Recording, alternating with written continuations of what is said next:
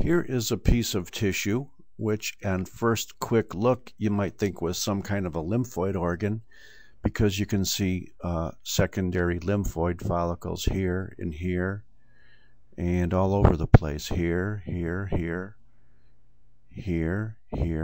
and because they have germinal centers, that's what makes them a secondary follicle. Well, what if I was to tell you that this particular slide came from this? And you could see that like many lymphoid organs, this has kind of a whitish appearance, maybe a little bit nodular. Perhaps that nodularity is appreciated even better when you cut through it like this.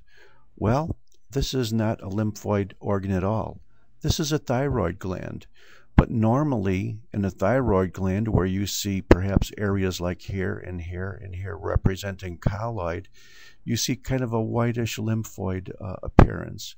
And this is so classical for Hashimoto's thyroiditis, which is the most common cause for an adult hypothyroid situation.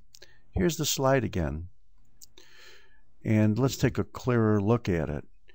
Sure, there's a lot of lymphoid follicles here, here, here, here, here. It almost looks like there's more lymphoid tissue here than there is thyroid. But if you look carefully, you could really can appreciate the fact that there are still remnants of intact but fairly small thyroid follicles. Here is the follicular epithelium, and here is some colloid. And it's a little bit smaller than usual, and it's very, very, very intimately mixed with these germinal centers as part of the secondary lymphoid follicles. So this field right here is a classical diagnostic field for Hashimoto's thyroiditis, in which the body decides to make antibodies against its own thyroid tissue.